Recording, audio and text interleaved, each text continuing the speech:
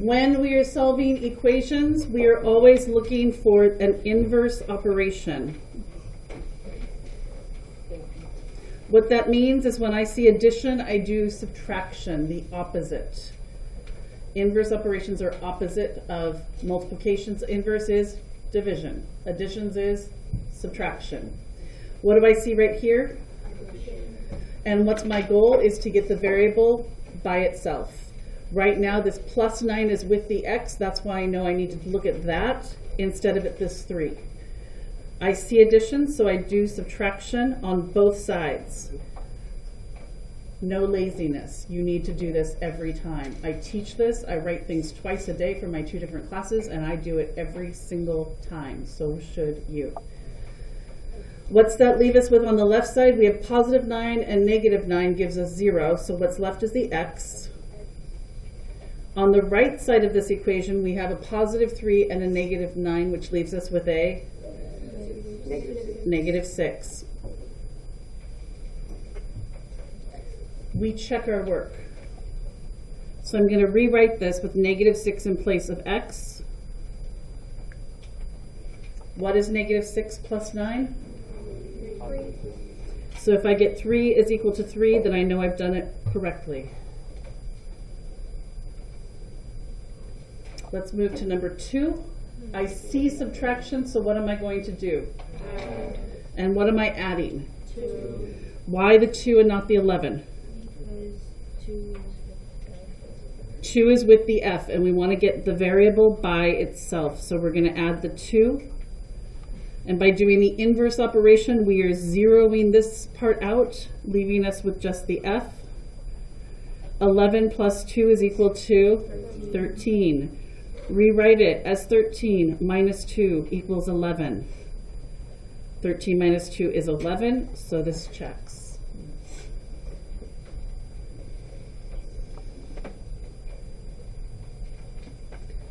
I find typically people who've made it into algebra have no problem with those. Where mistakes start to happen is when we get into multiplication and division.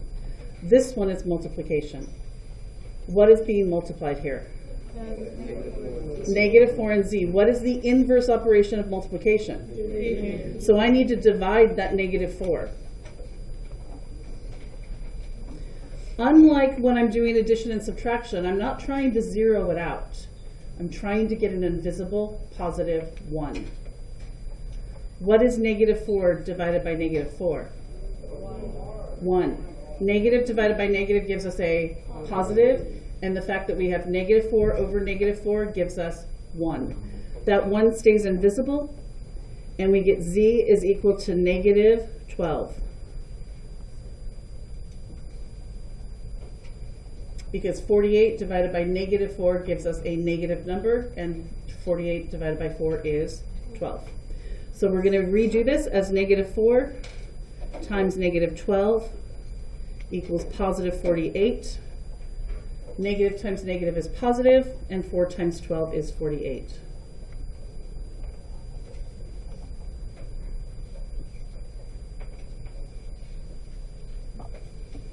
Okay, there's an invisible 1 in this problem number 4. Who knows where it is?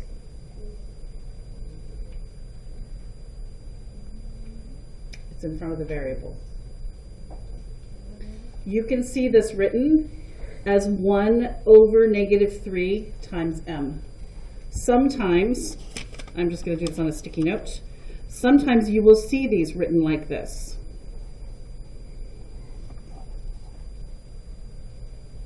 Look at number 5. Because it doesn't have an invisible 1, they've put the fraction in front of the variable. This one just happened to have an invisible 1, so we like to leave those invisible because we're lazy in math, and if we can take shortcuts, we do.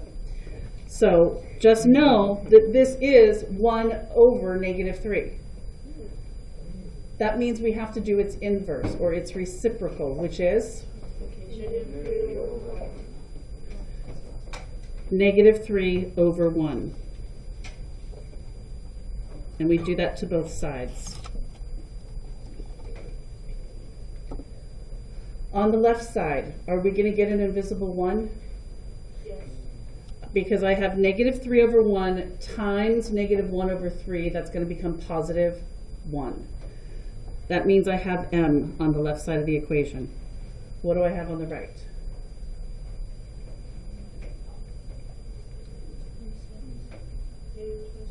Negative 27. Our brains have been trained with math facts to see that 9 and that 3 and to think 3. Because of all those math facts you memorized in elementary school. That's why you can't take the shortcuts here. You have to write the reciprocal. Because if you don't, you're going to think it's 3. Do you guys see what I'm talking about there? It's negative 27, so we're going to put negative 27 where the m was and see if we get a positive 9. I have negative 27 divided by negative 3. Does that give me a positive 9? Yes. And it checks. Because the ones with fractions are where we find the most mistakes, we're going to do 2 more practice ones together. 5 6m is equal to 10. What should our first step be? Reciprocal of 5 6, which is 6 over 5. As always, there's an invisible 1 underneath this 10.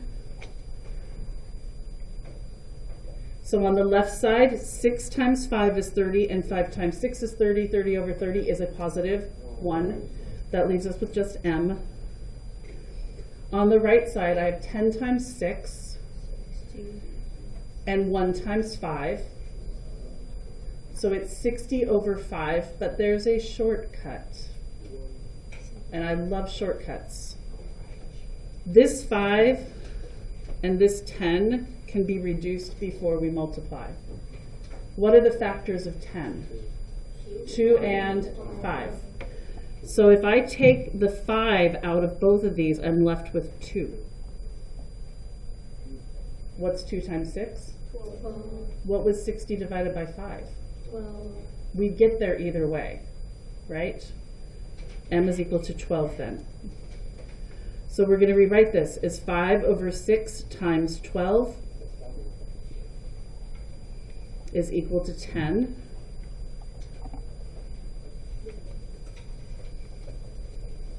We could do 5 times 12 divided by 6, or we could reduce the 6 again. If I take the 6 out of both of these, I'm left with 5 times 2, which is 10. Factoring is really important in algebra. It makes our lives easier. That's really what I'm doing there. I'm reducing by pulling out the factors that I can before I multiply. And last one we're going to do together before I let you do 4 on your own. 9 is equal to negative 3 over 4y. What's our reciprocal here? 4 over negative 3.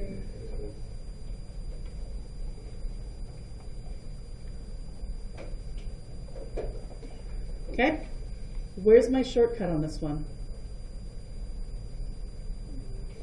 Negative 3. I can take the 3 out first, can't I? Before I even deal with the positive negative, I'm just looking at this going, this is a negative times a positive. My result is going to be negative, right? So if I just write the negative down here, I don't have to think about the positive negative. Now I can go to the factoring. 9 is 3 times 3 over 1. And if I take out those 3's, I'm left with one of them, right? I can take this 3 and this 3, because 3 over 3 is 1. So when I'm reducing by that, I'm basically using that principle that anything times 1 is itself. But I'm also reducing it before I multiply. And what's left is 4 times 3, which is 12. But it's a negative 12. We've already written that negative down there, is equal to y. To check this one, we're going to do 9 is equal to negative 3 over 4 times negative 12 over 1. Where did I get the 1? I just made it visible. Every whole number has a 1 underneath it, right? Okay. Negative 3 times a negative 12 is going to be positive 36 divided by 4. Is that 9? Yes. Okay. Or I can reduce, and what am I going to pull out of this 12? 4, which leaves a 3. And 9 equals 9. Okay, I'm going to give you guys a few minutes to work on the independent practice 4 problems on your own.